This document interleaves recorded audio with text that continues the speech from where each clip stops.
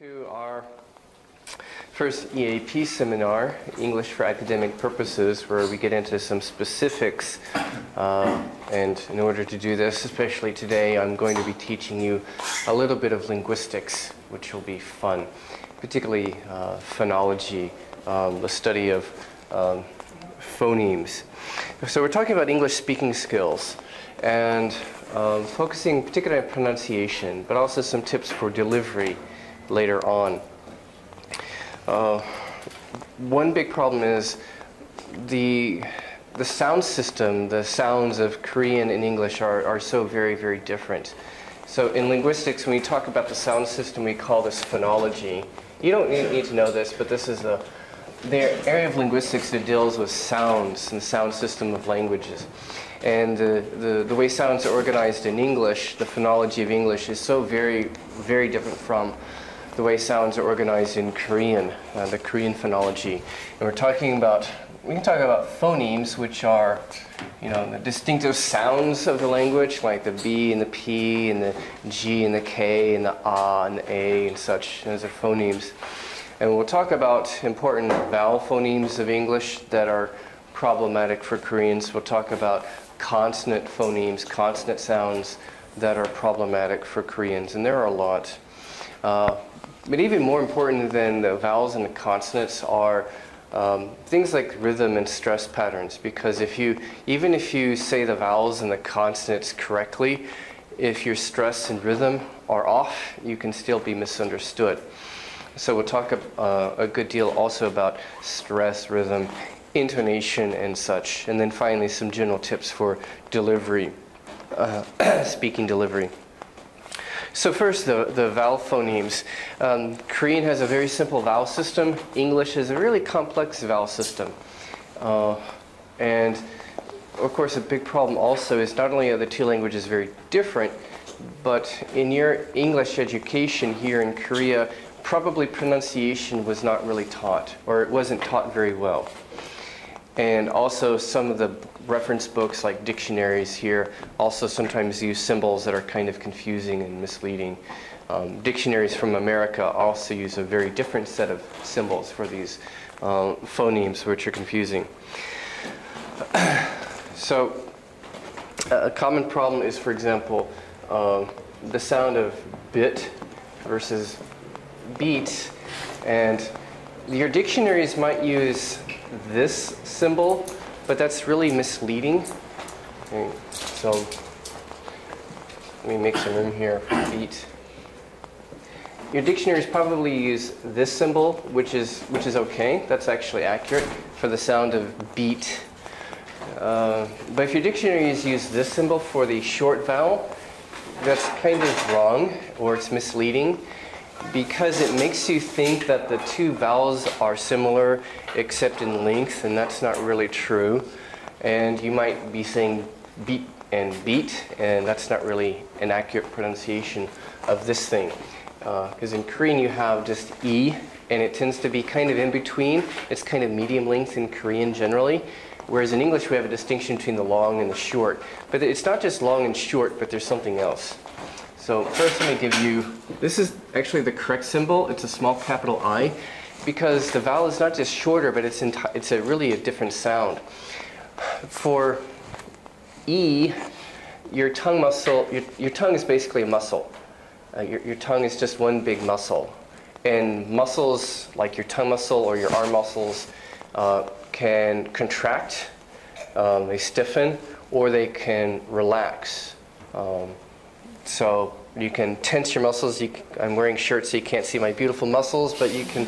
But with your tongue, you can. When you say E, you can feel that your tongue is tensing up. And because it's tense here, your tongue is particularly high. The tip of your tongue is really high up in the mouth, and it's really front in the mouth. But if you hear this one, it's not just. It's relaxed. The tongue muscle is relaxed, and that produces a different vowel sound altogether. It's not just shorter, but it's relaxed. Your tongue muscle is relaxed. Pretend you're at the dentist and you just got the pain shot, the painkiller, and your mouth, like that, at the dentist. Pretend your tongue is kind of numb. It's short, but it's also relaxed. Your tongue is relaxed.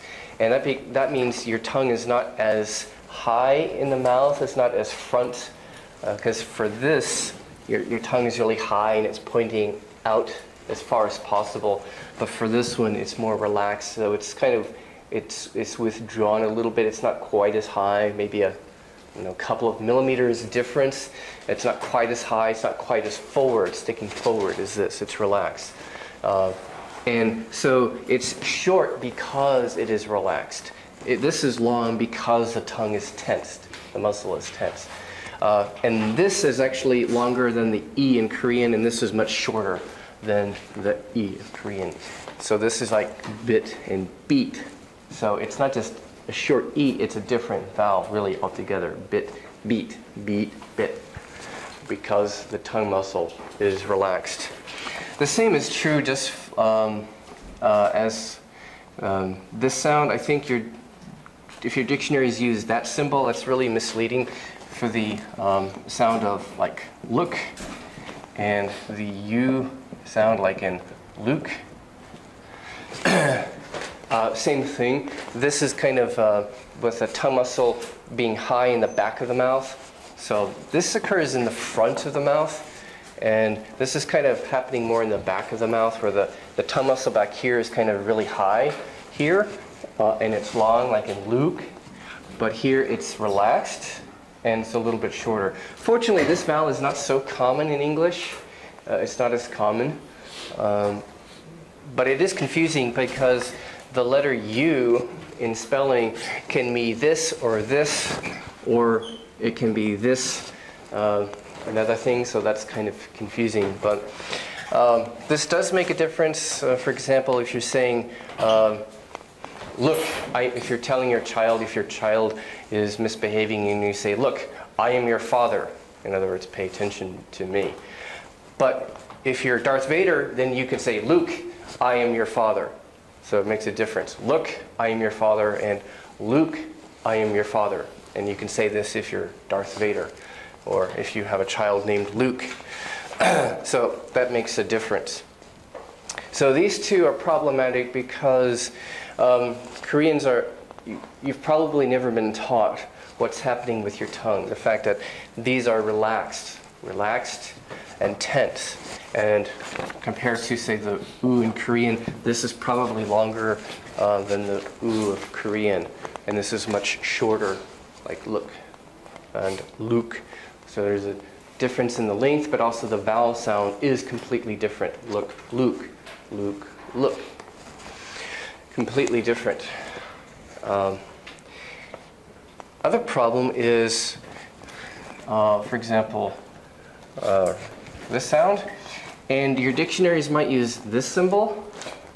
That's wrong, it's misleading compared to this. And for this one, if your dictionaries use something like that, well, that's wrong. That's misleading, because it really doesn't tell you how actually it's pronounced. The correct linguistic symbol for this is, it's like an epsilon. And for this one, you can use EI or EY, either one. The thing is, these are, well, this is kind of like this sound in Korean, the it's kind of like, it's pretty much like that as far as I can tell. But this one is not, really like that. This is really a double vowel. It's really two vowels together. It is really like an plus an E, a. And for years you've probably assumed or been taught that this is just a long version of this, and it's not. This is a completely different vowel. This is really a double vowel. It's an plus an E, and they glide together. A. So we don't really have a pure in English. There is a pure in German and French and Spanish, but not in English unless you speak Scottish dialect. In Scotland, you might say, like, where can I take the train? You might say that in Scotland, but in Scottish English, but not in normal, in standard English. This is like in red, and this is an A. And it's longer, but it's really a blend of two vowels together. And Koreans will sometimes mispronounce this, and it will sound like this or maybe like this, which will be hard to understand. So you want to practice that A. It's much longer because of that glide. It glides into an E. A. So maybe you want to emphasize it or exaggerate it for practice if you're not used to this vowel. If you listen to any English, it's certainly not that. It's this. You can write it like this or this. But one that I find even perhaps more problematic and cause more misunderstandings is the difference between the O vowel, and again your dictionaries might use that, which is really misleading. It's not really necessarily a long vowel, except in certain contexts, but this is like in bought. And the long O is really, it's a double vowel also. It's a blended vowel. It is not really like this. It is not just like this. It is really this plus this. It's O plus U, O. So this one I think is particularly problematic for Koreans because oftentimes they try to say boat and it sounds like bought. Like I have a bot. If you have a bot, that sounds like a robot or something. BOT is kind of a short for robot. I bought a bot. Oh, you bought a robot? No, I bought a bot. No, it's a boat. Okay. I bought a boat. Okay, not a bot like a robot or like an android. Well, I guess in Japan you can buy a bot that can clean your home, but otherwise not normally. So this is relatively short bot, and this is long because it's a double vowel, blended vowel. O. You start from here and then add an O to it. O. Now, there are some regional variations with these two vowels actually that are kind of confusing. In England, often instead of O, it's more like a schwa. It's the plus an U, like a boat. I bought a boat. In English, British English, more of a O. It's kind of an O. I bought a boat.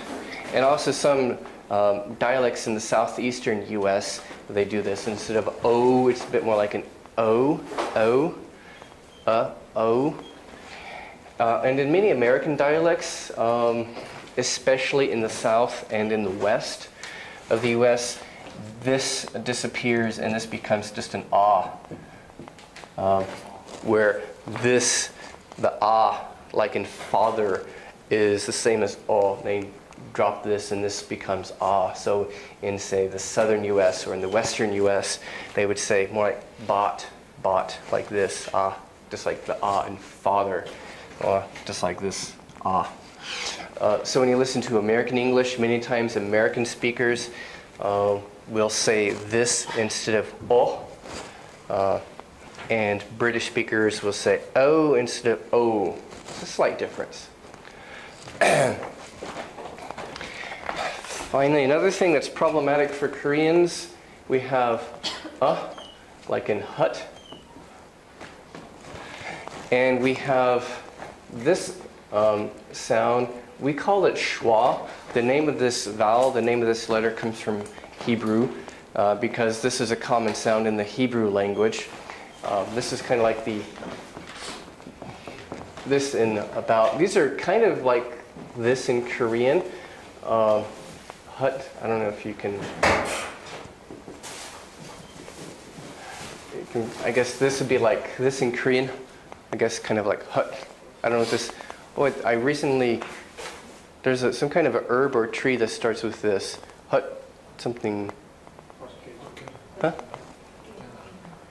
Hut, hutge namu? Is that right? Yeah, I recently drank some of that, kind of nice Indian drink. the juice from the, I guess. This is really similar sound, but it's very, very short. So here we have like a distinction between long and short vowels, which is really important because that's an important part of English rhythm, by the way. This comes in later with the rhythm and the stress system. Particularly these are especially common in stressed syllables. Syllables that have stress oftentimes have these long vowels. These tend to be more common in unstressed or less stressed vowels. That's an important part of English rhythm. This is a short vowel, like hut. This is very, very similar, but it's extra, extra short. About, like the in about. And that's important because a lot of the common, very, very common words like the and it's basically reduced to this, and it becomes hard for Koreans to hear when an English speaker is saying these because these are so short in English, like the. You just say the, and it sometimes drops out. We don't usually say the except for emphasis. We don't usually say a except for emphasis. Supposedly, there's a story many years ago of a Korean student who went to America for the first time, goes into McDonald's, and he says, give me a hamburger. But we don't usually say a, we say give me a hamburger. It's very quick, give me a hamburger. See, very quick, give me a hamburger. Well, because he said a hamburger, they thought he was saying 8 hamburgers, and so the poor guy got 8 burgers that he didn't want. I'm told it's a true story. It's a very common kind of misunderstanding. For a language like Korean, every syllable is the same length. English has this distinctive rhythm. Some syllables are long, some are short, some are extra short.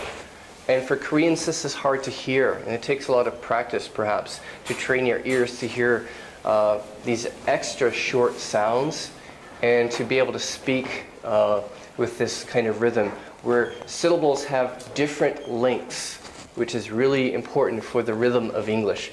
English has a totally different rhythm than Korean does. So this becomes, for example, an issue in, say, longer words. Here's an example on the sheet, like unforgettable. The un is very short, unforgettable. The very short, very short, unforgettable.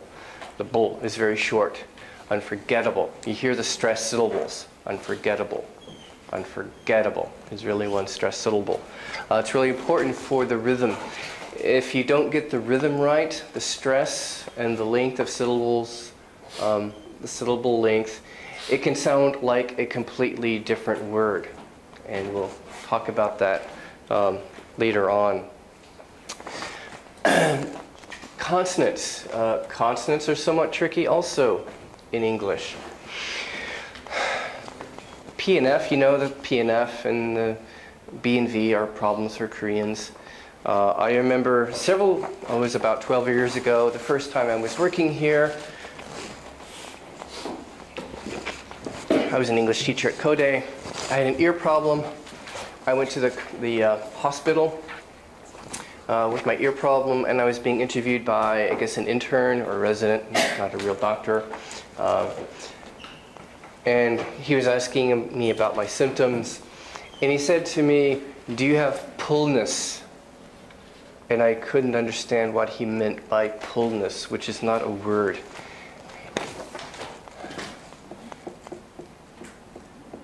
What is pullness? Well, eventually, with my wife's help, we figured out what he was trying to say. He was trying to say congestion, which is actually the correct word for how your head or your ears feel stuffy. But he had the wrong word, and he was mispronouncing it. He was trying to say fullness, but it sounded like pullness because of the P and F problem. And Koreans are not taught, well, P and the F, it's just the teeth against the lips. That's actually not too hard, but Koreans have not been taught properly how to say those things. P and F distinction, L and R, of course, is problematic for Koreans. The difference is actually not that hard, but it takes a lot of training. The basic difference is if this is the top of your mouth, the roof of your mouth, for the L, your tongue tip is touching the top of the mouth. It's touching, it's making contact. For the R, it's not touching, it's just approaching the top of the mouth and it's creating a little friction. Right? The air is kind of just flowing around the tongue and your tongue tip moves some. R, R. That's all it is. It's actually pretty simple. But for second language learners, it's actually not so simple. It takes a lot of practice. And first, Koreans need to be taught correctly how to say R and L. And then, of course, you have to do a good deal of practice because it is kind of hard to train your tongue to do that in a second language when you're older. The Z, when Koreans say the Z, they tend to make it like the jiet, and it's not like a jiet at all. It's completely different. I need some board space. Do you know what the difference is between the English Z and the Korean jiet? Pardon? Okay, well, you know a bit of linguistics. The jiet is kind of close, though. There is a somewhat of a difference. When we say the palate, we're talking about the top of the mouth. Palatal refers to palate, which is that top part of the mouth, what we call the palate. That's kind of a biological term for it, that top part of the mouth here. It's bony, kind of hard. Well, for jiet compared to Z, for jiet or tiet or santiet, basically your tongue position is very different than for English. In Korean, your tongue is flat. So this is the top of the mouth. Your tongue is flat, and you're kind of using this part of the tongue, not quite the tip, but kind of the front, near the front end of the tip. And it's kind of touching, not exactly the palate like in English, but it's kind of closer to the teeth, between the palate and the teeth.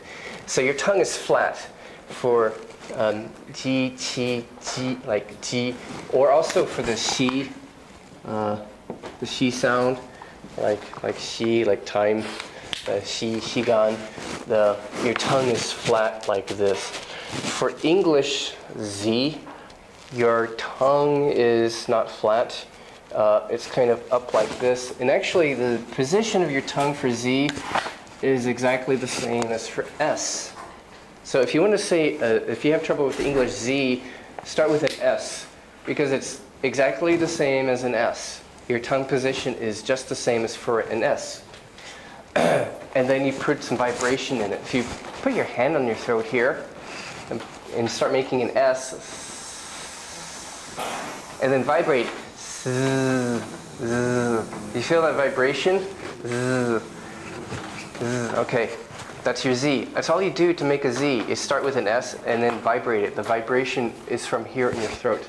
Actually, the vibration is important. That'll actually be important for a lot of other English sounds in a minute. So, you don't need to make your Z's like a jiet. It's really like an S, but with a vibration here. This vibration from your voice, which we call the vocal cords, or in biology, properly it's the glottis. And it's basically a flap of tissue here in your throat. You've got your voice box or your larynx, and inside here there's basically a flap of tissue. And it might just rest and not vibrate when you go. Or you can vibrate it and it goes, the air sits in a vibration really, really, really fast. And makes that zzz, makes a vibration like zzz. And it's happening down here, right down here.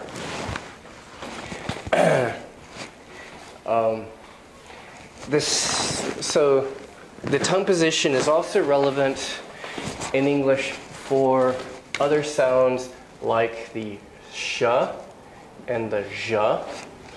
And this is voiced sh, zh, sh, zh. Same thing, sh, zh. And also the ch and the j. So these are what we call voiced. That means the vibration.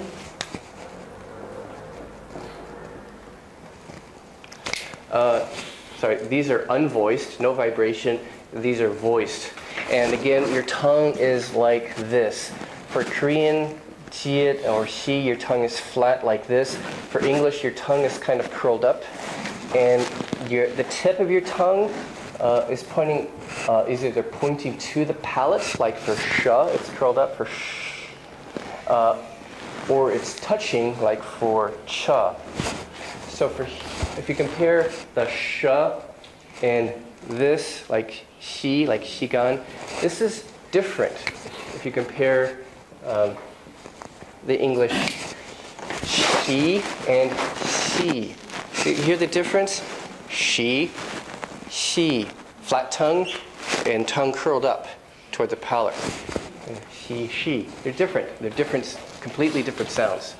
But unfortunately, Koreans have not been taught properly, so for Koreans, it's really hard to hear this difference, or hard to make this difference. This is sh and zh, voice, sh, zh, cha, ja. It's kind of involving the palate. Tongue tip touching the palate. Cha, ja.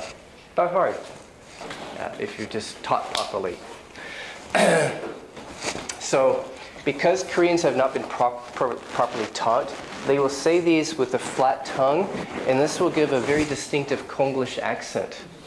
Like when they say chuchi or something, when they're trying to, or fishy. And this becomes a problem when these sounds are at the end of a word. For one thing, because in Korean you don't put sounds like these at the pachim of Korean syllables. But also because for Koreans, if your tongue is flat, it's kind of hard to end a word with a flat tongue when you're saying these. But if your tongue is curled up, then it's easier. So if you're saying these sounds with a flat tongue, and if these sounds are at the end, then the Koreans want to put an extra E at the end, an E sound. So they end up saying fishy, churchy, judgy, beigey, like the color beige, in case you don't know that word, color.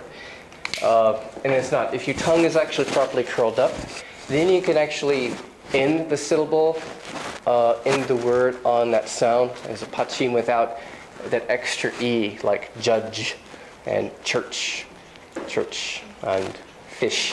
So you don't want to say Englishy, because that sounds Konglishy. English, not Englishy, but English. Not fishy, but fish. Okay, for the proper nouns. So these are things that give a distinctive Konglish accent. Of course, Koreans also have trouble with a couple of other voiced-voiceless sound pair.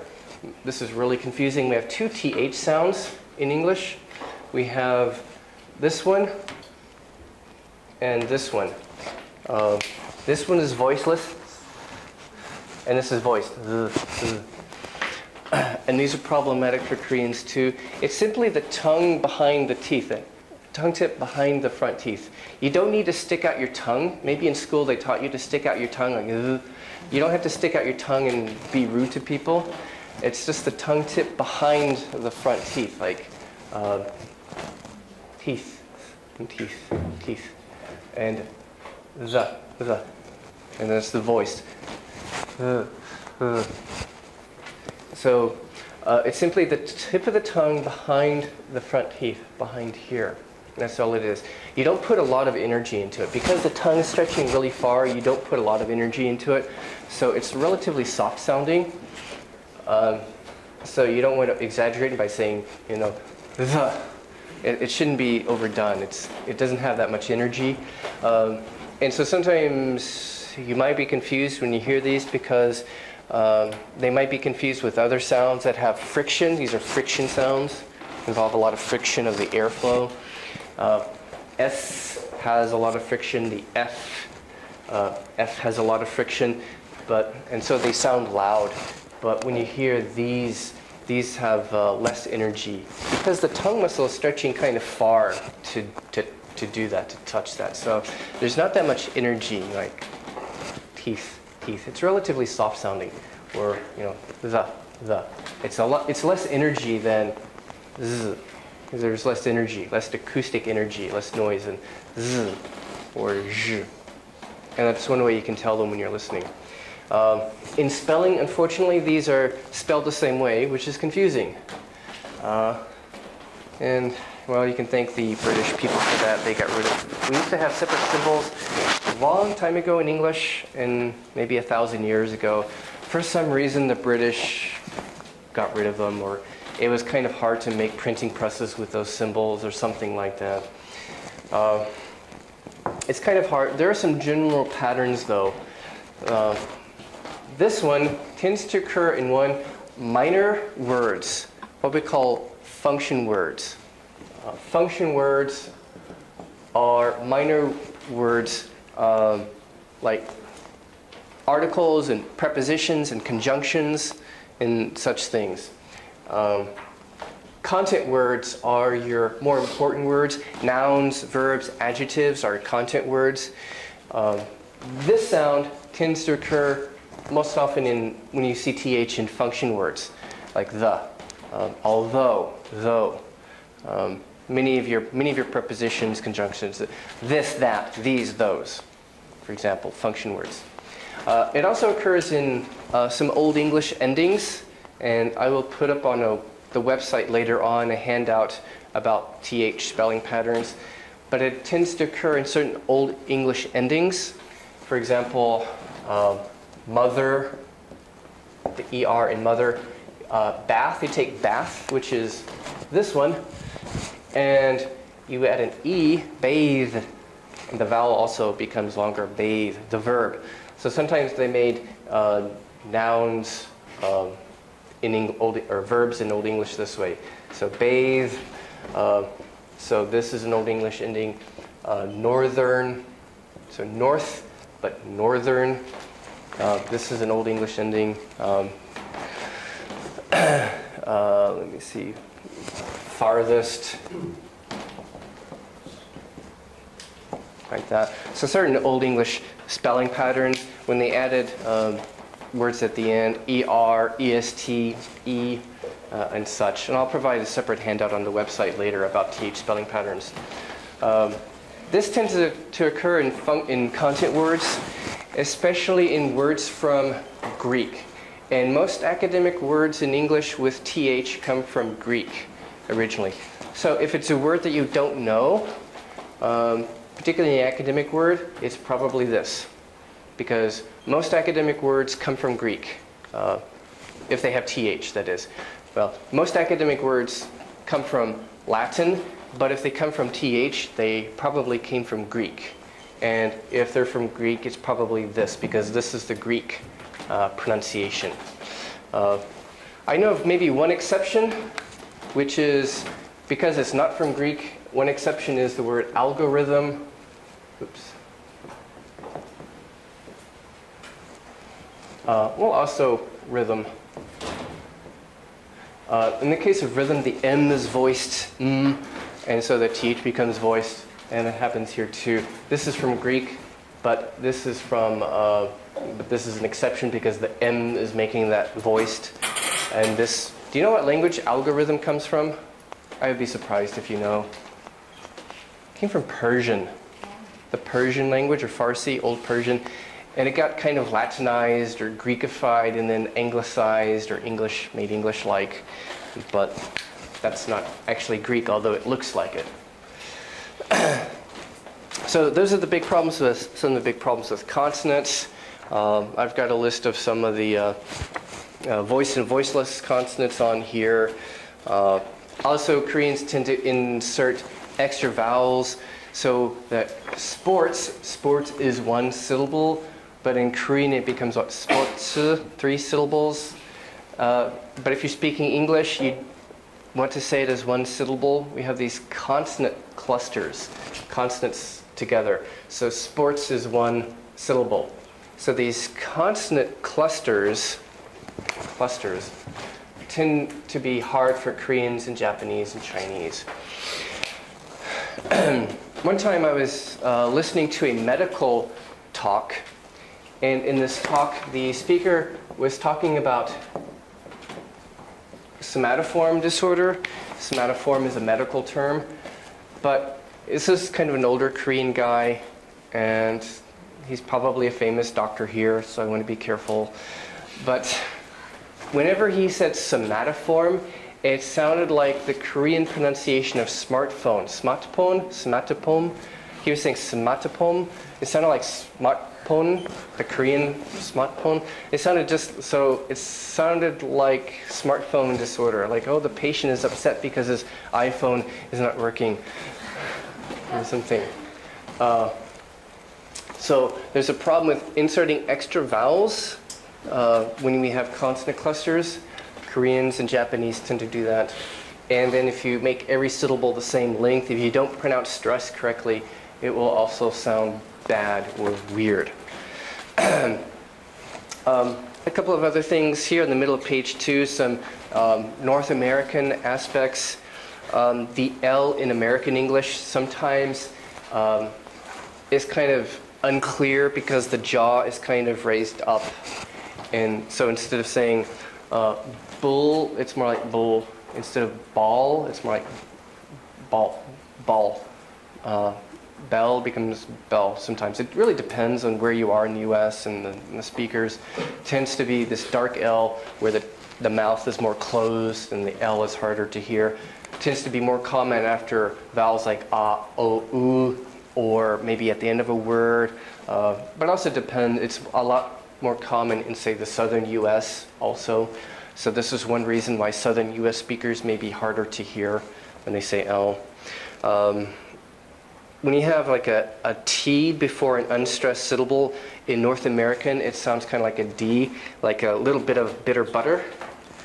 Okay. A little bit of bitter butter, whereas British would say a little bit of bitter butter. Americans would say a little bit of bitter butter. It's a great tongue twister. Betty bought her some butter, but the butter was bitter. If I put it in my batter, it'll make my batter bitter, so she bought some bitter butter that wasn't bitter, and her batter wasn't bitter. You can search for tongue twisters. They're really great for practice.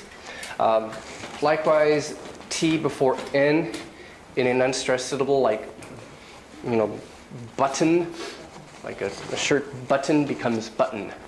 Especially in American English and a lot of other types of English, button becomes button. It's kind of either released through the nose or kind of swallowed, or becomes kind of like an N. And in some British dialects, it happens to the T before L. So in some British dialects, bottle becomes bottle. Bottle. A bottle of Guinness. Oh, one T, sorry. Anyway. Like I said, stress and rhythm are really, really important. One time I was asking a friend, a Korean friend, who is going to lead the meeting? Who is going to lead the meeting tomorrow? And she was trying to say Willie, which is the guy's name, which has a clear stress on the first syllable. First syllable stressed. Second syllable is less stressed. It's got a long vowel, but it's still less stressed. But she was putting equal stress on both syllables, so it sounded like either Will Lee, and I know no such person, or she was saying will lead.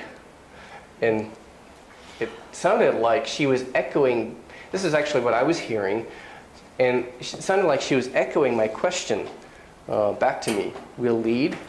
And she was trying to say Willie, but it sounded like will lead or will Lee. So stress is really important, and there are probably many, many instances I've heard where mispronouncing the stress causes confusion, and it makes it sound like a different word, even if the vowels and consonants are correct. So Koreans make the mistake of mispronouncing stress by making every syllable the same length, or sometimes they overcompensate and they swallow some syllables, especially at the end of a word, or they say it in a monotone. And a monotone is really bad because it puts people to sleep. So English has a much stronger intonation than, English has much more intonation, much stronger intonation than Korean. And this is really important. So how do you pronounce stress? How do you actually make stress? Stress syllables, what happens? How do you produce stress?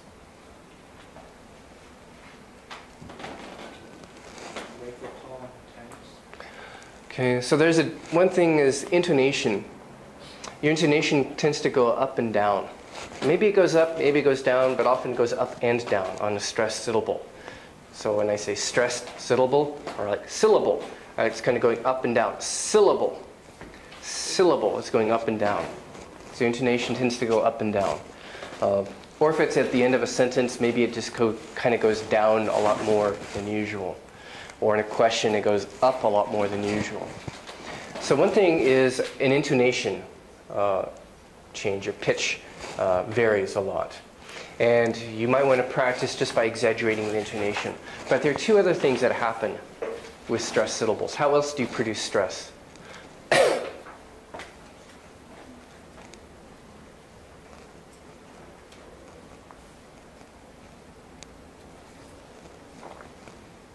When I say syllable, syllable. The first one is stressed, syllable. What else do we hear? There's an intonation, rise and fall. What else? Long. The vowel is longer.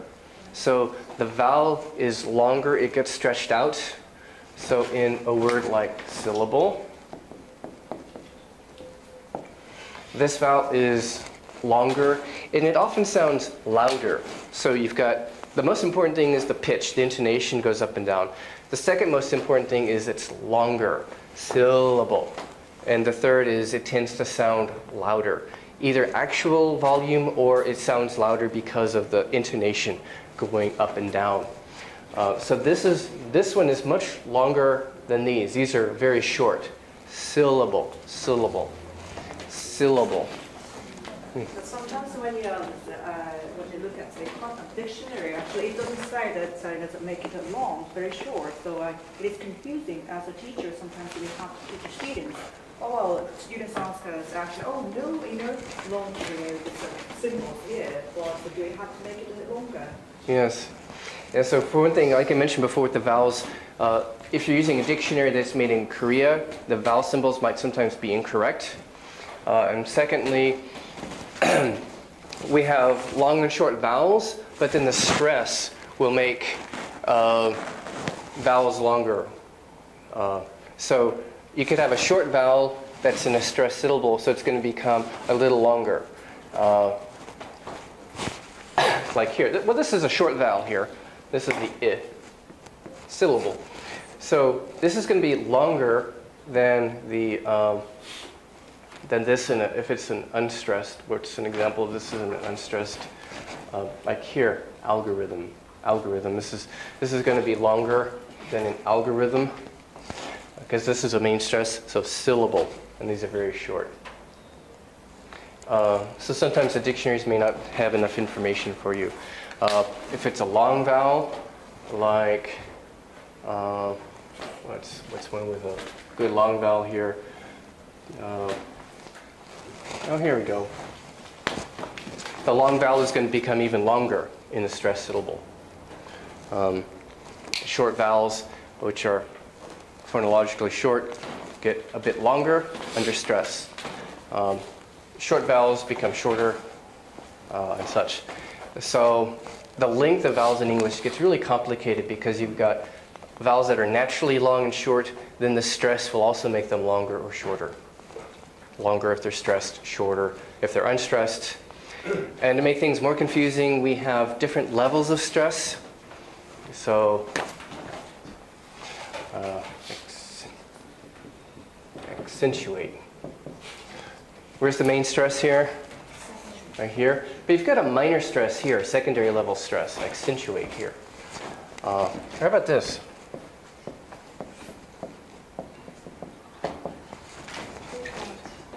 There's the main stress. But what about this one? Is this stressed? How do you say that? Is it a or a? This one? It depends. It could be a verb to appropriate, which is it's a secondary stress, which is kind of this sound. Appropriate that's a verb, like to either take something or to designate funds for something in kind of a government context. Or it could be unstressed, which is the adjective, appropriate, like that's not appropriate behavior. So this is a common mistake for Koreans, words ending in ate. If it's an adjective, it's short, like appropriate. If it's a verb, it's appropriate. It's different. So there are different levels of stress. We've got a main stress, and this could be a minor stress, main stress, minor stress. So, for example, on page 3, within word stresses, you've got primary stress, secondary stress, you've got unstressed. Then to make things more complicated, we have word stress. So here we're talking about word stress, but then we have compound stress, compound words. So a lot of compound words, well, compound stress. So compound has more stress than stress. So for example, here, backbone.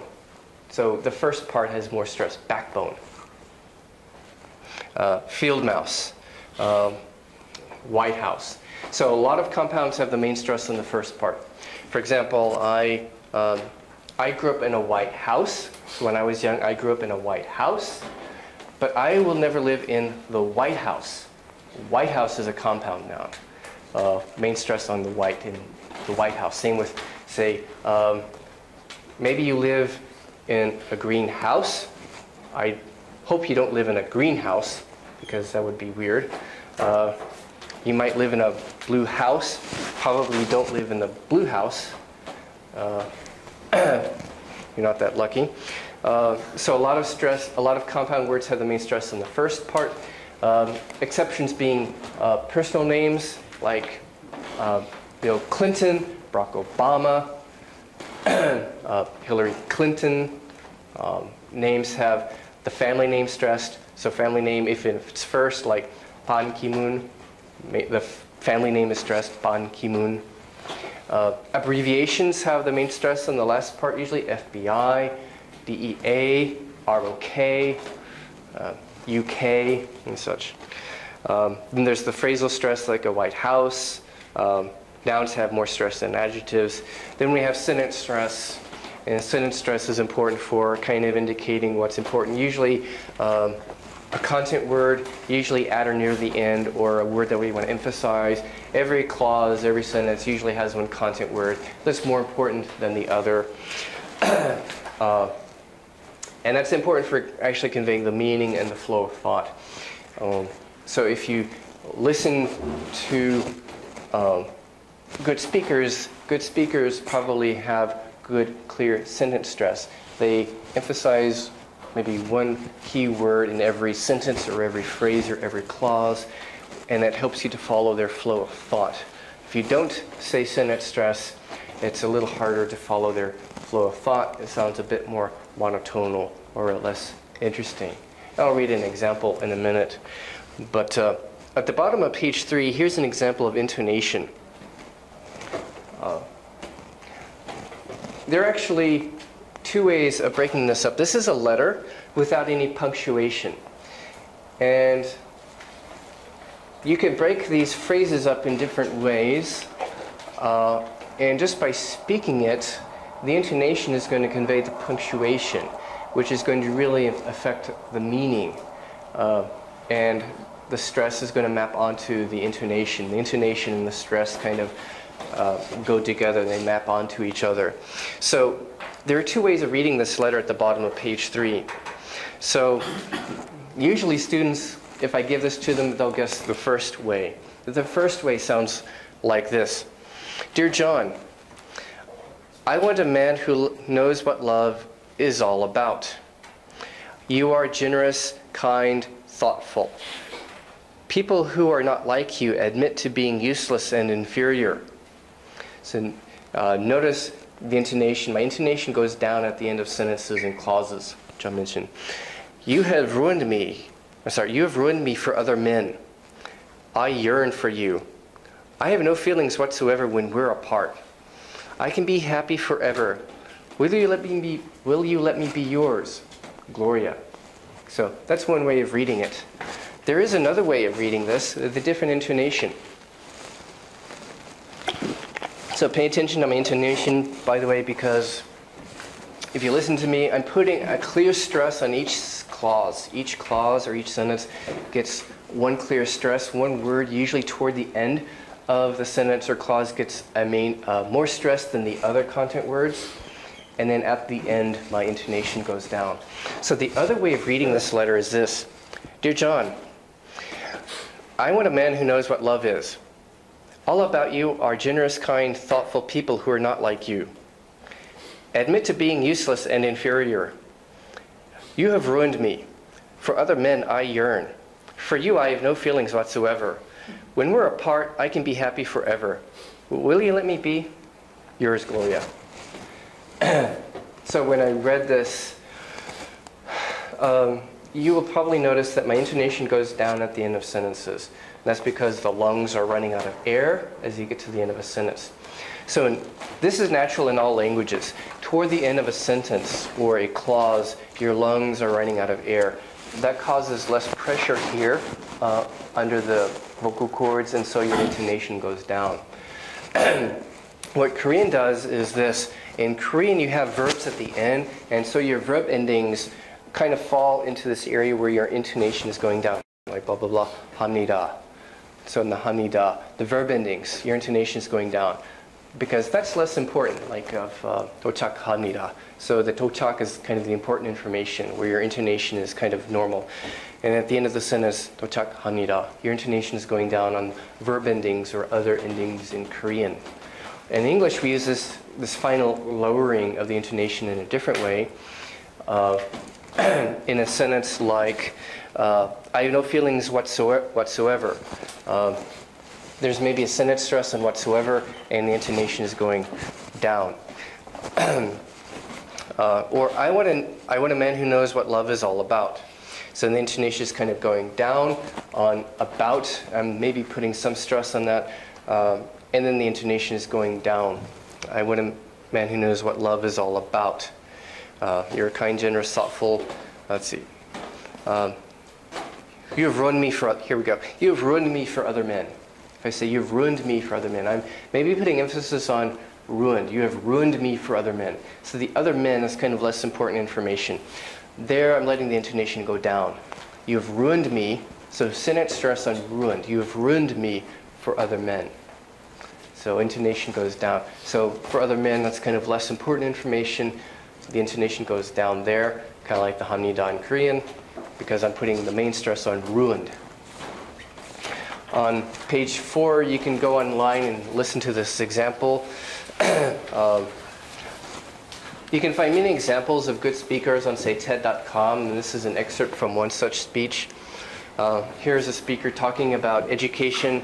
Hopefully I got most of these stresses right. I've highlighted or boldfaced the stresses. Some cases I wasn't sure because he seems to be emphasizing two words together sometimes. You listen to them. Footnote is at the bottom with the information. This particular speaker, he's British, speaks very clearly, very good speech. He says, now our education system is predicated on the idea of academic ability. So he's putting special emphasis on predicated. And academic ability is what he's been talking about already, so it's not so important in terms of the information flow. And there is a reason the whole system was invented. Around the world, there was no public systems of education really before the 19th century. They all came into being to meet the needs of industrialism. So the hierarchy is rooted in two ideas. Number one, the most useful subjects for work are at the top. So you're probably steered benignly away from things at school when you were a kid, things you liked, on the grounds that you would never get a job doing that, using emphasis. Is that right? Don't do music. You're not going to be a musician. Don't do art. You won't be an artist. Benign advice, now profoundly mistaken. The whole world is engulfed in a revolution. And the second is academic ability, which has really come to dominate our view of intelligence because the university has designed the system in their image. If you think of it, the whole system of public education around the world is a protracted process of university entrance. And the consequence is that many highly talented, brilliant, creative people think that they're not. because the thing that they were good at school wasn't valued or is actually stigmatized.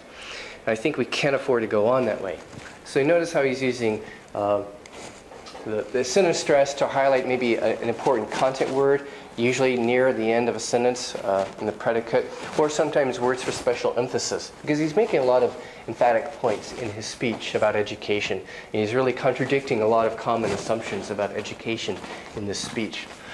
So he's using sentence stress for that way. So if you listen to this guy and other good speakers on, say, TED.com, you'll see them using sentence stress. There's some other things here on page 4. Some of these you don't have to do if you're speaking. In fact, if you're speaking to Korean students, if you're teaching Korean students, they may not know these things, so maybe you don't want to use these and confuse your students if they don't know about these things in English. But you will hear these a lot when you listen to English by native English speakers. 3.6, we do a lot of linking between words. If one word ends in a consonant and the next word begins with a similar consonant, we kind of link them together. Like, we all live in a yellow submarine. So we all, 2 vowels, you can easily link 2 vowels together. There's not a break. We all, if you just say we all live in a yellow submarine, it sounds like a robot. We link words together when possible. It's easier to say, it's smoother. So notice the L's, like all live.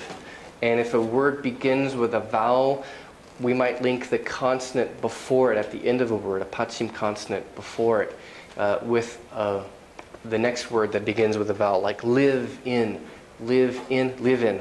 So we all live in a yellow submarine. It's not a terribly academic example, but it gives you the idea. We do this a lot, especially in spoken English, especially in informal English. It's very common, and this is one reason that Koreans, Japanese, tend to have trouble listening to English and comprehending English from a native speaker, especially English media, especially popular media, pop songs and such, because there's a lot of linking that's going on. And when we hear English, we expect linking. In fact, a cute example, there is a famous rock song in the 1970s by a man named Jimi Hendrix, where he sings, "Let Me Kiss the Sky." But because he was kind of one of the pioneers of rock music who, for one thing, pioneered the technique of shouting instead of singing in hard rock. He was probably one of the first real hard rock musicians. He's kind of shouting this, "Let me kiss the sky," but people, he wasn't linking, but people heard this as linking. And they thought he was saying, "Let me kiss this guy," which was a little scandalous in the 1970s. Why is he saying, "Let me kiss this guy"? That sounds kind of perverted. We expect linking, actually. Next, there's some common reductions of words like a is an is un, and such. Because is cause. You may know some of these. Notice that can is often can, like I can do it, but I can't do it. That can't does not reduce, so it's always an a. I can't do it. So that's how you distinguish can and can't. The can is often reduced to I can do it. It's very quick, often reduces to that schwa, I can do it, but I can't do it. It's still clear. We don't reduce the can't. These also kind of lead to something else, which I didn't put in here. There's a common phenomenon in pronunciation called blending. And that's where sounds merge together, blend together. A common example in Korean might be this.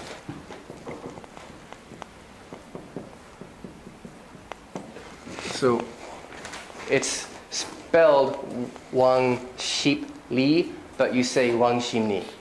So these blend together, and that's common in Korean. Now we have these kinds of blendings in English too, but different kinds of blendings. For example, mainly with function words. It's mainly with function words, or a function word with a content word, where can't you becomes can't you. And then this often is reduced to a or an so can't you. So it's often with, say, D or T or an S, like as your president, I promise I will do this and this. As your. So this mainly happens in English with function words, with most often the T or the D or the S, these kinds of sounds that are kind of in that area of the mouth, especially.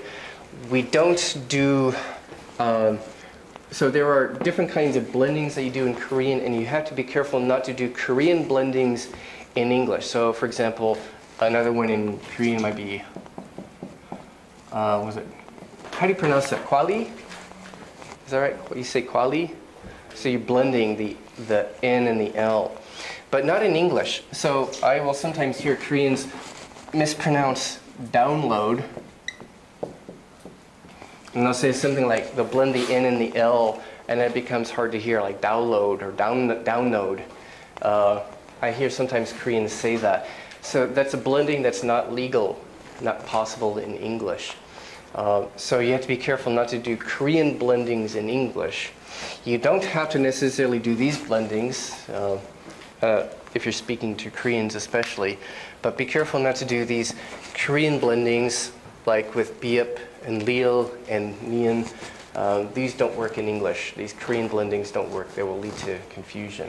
I think on the other handout on the website I'll have a list of some of these Korean blendings which are not allowable in English. So these are some of the key points with vowels, consonants, and stress. So one problem is you've probably never been taught this stuff before if you learned English here in Korea. Secondly, learning a second language as an adult is hard, and pronunciation is one of the hardest things to overcome in a second language.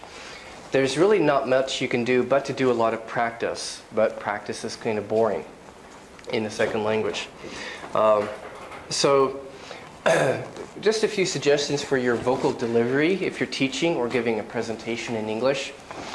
I guess one thing is just to play with the different sounds of English, try to figure out where they are made in the mouth. Or there's some, you can easily go to Wikipedia and find out kind of a linguistic description of, say, the sounds of English. But it helps to know, at least for the problematic ones, where they are made in the mouth. Maybe play with your vocal organs, your lips, your teeth, your tongue, and just understand where these sounds are made, like the ones I've pointed out that are problems for Koreans: P and F, L, R, the J and the Ch and the Fishi and the Konglishi and such. Understand where they are made in the mouth, roughly, and how they're made. And then you can kind of occasionally kind of exaggerate these for practice, like for yourself, like, you know, rock and lock. You can kind of exaggerate. If you have trouble with these sounds, maybe practice by exaggerating, like lock and rock, you know. And likewise with practicing stress, if you're giving a presentation or a lecture, maybe the key academic words in your lecture, maybe beforehand you want to practice, maybe over-articulate, hyper-articulate for practice, like accentuate. Maybe for practice, kind of over-exaggerate the stress patterns, the rhythm, the length, accentuate, so that you can actually focus in pronouncing them. Because when you're giving a lecture or a presentation, you don't want to think too much about the pronunciation. You want to practice, you want to focus on the content of what you're talking about. You don't want to be distracted while you're giving a talk. You don't want to be distracted by questions of pronunciation. Am I saying it correctly? Or is my grammar correct? Or is my word choice correct? You want to practice that before you give a presentation or a lecture, because you cannot really multitask during a presentation. You can't worry about is your English correct, and focus on the contents you're trying to teach or convey to somebody, or the points you're trying to make to an audience. You can't focus on language and content very easily at the same time. So you want to make sure you practice beforehand, maybe practice by exaggerating your pronunciation, exaggerate the stress, over-articulate the length of vowels, the stress, the intonation, unstressed syllables, the vowel qualities, the consonants. You can find good videos online to practice with. You probably know TED.com, for example. For many TED.com videos, does everybody know TED.com? Does anybody not know TED.com? It's one of the most popular sites for speeches on the internet. In case you don't know TED.com, there are many excellent speakers there, excellent speakers from government, education, NGOs, business, etc. People who are very good public speakers. Many of the speeches have transcriptions. There's usually a button where you can get an English transcription, and many of them you can download. Some of them you can download with subtitles. And if you download videos from TED.com or from other sites, from YouTube, I think in Korea you like to use Gom Player. It's very popular in Korea, but in other countries, VLC Player, you can find this is free. The VLC Player is a free program. It has a better interface than Gom. It can handle some video types that Gom can't handle. And it's easy, particularly easy in VLC to slow down the playback speed. So you can download videos, and in VLC Player, at the bottom there's a little button you can drag and slow down the playback speed. So you can slow down the playback speed and listen to subtitles. And sometimes you can do shadowing, which is just repeating after the speaker. Now, you can't do this a whole lot. You know, you start to get bored and then stop. You don't want to push yourself and when you're bored, because it's kind of not good for your motivation. But to a certain degree, you know, listen to a lot of videos. Sometimes practice by shadowing, by imitating after the speaker. Slow them down on VLC Player if you have to. So those are ways you can practice your speaking and your pronunciation by imitating after good speakers. Like those on various websites that you like. Or if you like pop songs, do pop songs. Do different kinds of media, stuff that you like, stuff you enjoy, stuff that you find interesting or informative. Don't do stuff that you find boring, like a lot of textbook stuff, because typical listening textbooks or English textbooks, they're boring. You can't learn if it's boring, or if it's not, if you don't enjoy it, you can't be motivated. Motivation is really, really important for learning a language and for being able to remember things. Motivation, if you're really interested in something, if you really enjoy the material, that's really important for being able to actually learn. If you're bored with something, if you're not motivated by a particular material, you can't really remember it very well. It actually affects your ability to remember from what you're learning. Motivation really affects your memory, your long-term memory, your ability to learn and remember from something. So it's important to find stuff that you like, stuff that's interesting or fun, stuff that's relevant to what you're studying, as well as stuff that's just fun. So whether it's Jimi Hendrix songs or your favorite professor on TED.com or whatever, find different kinds of listening materials for practice. Finally, intonation of English. English has a lot more intonation, has a lot more stress. So as they say, English is a stressful language, right? This requires use of your diaphragm. So I might have mentioned this during my first talk, the first seminar, or one of the previous ones, and I will probably mention it again in case people weren't here before. The diaphragm is this muscle here, right below your lungs. It's really important for speaking, for public speaking. A lot of teachers make the mistake of using their throat muscles, and then their voice gets sore pretty quickly. You also need a lot of energy, especially for doing it in a second language, especially for a language like English that requires a lot of intonation. My voice is going sore because of allergy problems and cold and such too, but the diaphragm muscle is what you need to rely on to give you that energy for the intonation and for speaking and projecting your voice. It also helps if you just imagine that you're projecting your voice to the back of the room, and also if you suck in your stomach muscle. So when I'm talking to an audience, I try to actually suck in my stomach muscle. So if I suck in my stomach, I'm pushing the diaphragm up. The diaphragm is pushing then my lungs in, and it's the diaphragm that's actually giving the force and the energy for my voice so that I can talk loud enough. Because if you don't use your diaphragm, you're going to get tired very quickly during your lecture. And your voice is going to get sore, like mine is doing right now.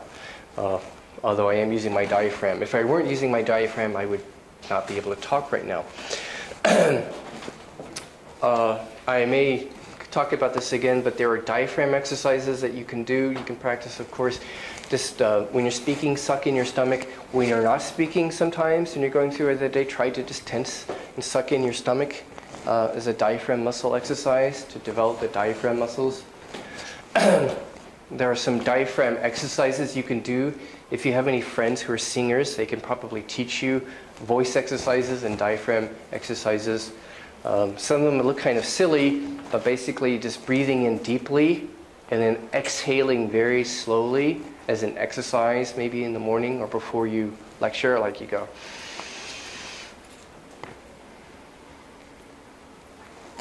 So I'm exhaling very slowly. Or you exhale and vocalize a vowel like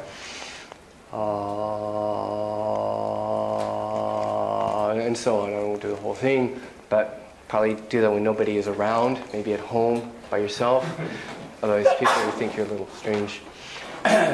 Your family members might wonder if something's wrong with you, if the pressures of school have finally caused you to crack mentally. Also jogging. Jogging is really good for developing your diaphragm, your lungs, your ability to breathe well. And also for energy when you're speaking. Water is the best thing to drink when you're speaking. Lukewarm water, not too hot, not too cold. Water or other things without sugar. Don't rely on... It's actually not good to drink coffee while you're talking, because coffee or other kinds of caffeine will make the vocal cords dry or feel dry, will make your throat feel dry. So water is the best thing while lecturing.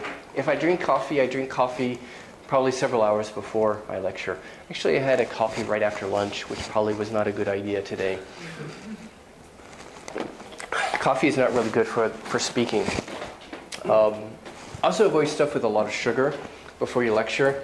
A lot of sugar in your body or carbohydrates is really not good for your energy levels. If you have something starchy like pastry breads, like donuts or bakery breads, that kind of stuff, just white bread, sugary stuff, sodas, candies, even fruit juices, which have often added sugar. You get a temporary energy spike for about 15 or 20 minutes, and then after that your energy drops off. And you get more tired because the body is removing that sugar or carbohydrates from the blood and storing it away.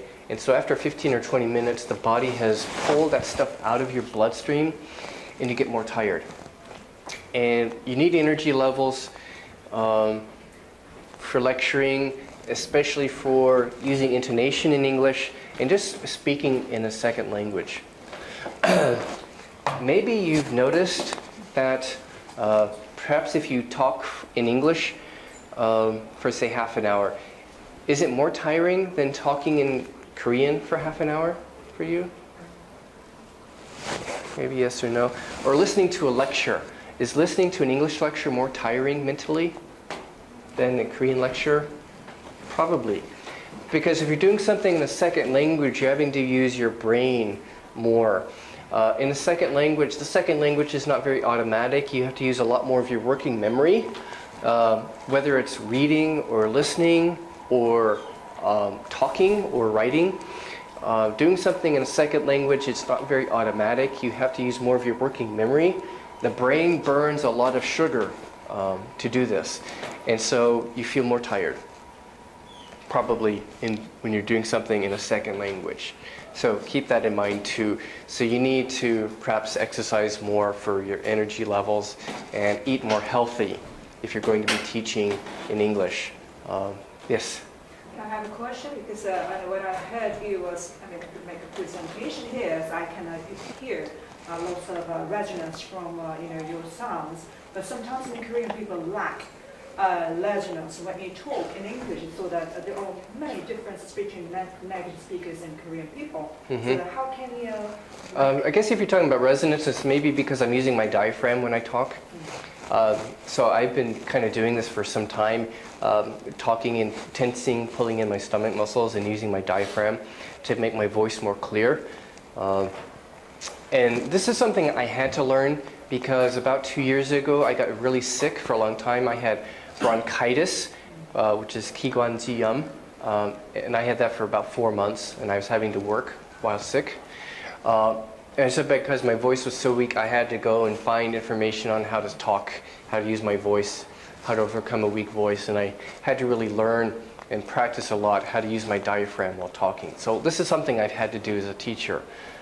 This is something you can do on your own. You can you can practice yourself. You can maybe find few videos on the internet, on YouTube, to help you to practice to use your diaphragm, imitate good speakers, do exercise. If you have friends who are singers, they can probably show you some voice exercises and diaphragm exercises also. Because I've had to learn that on my own, to use the diaphragm. That's what I'm doing. Other questions? All right. Then hopefully we'll see you I guess next week, and have a good Chuseok.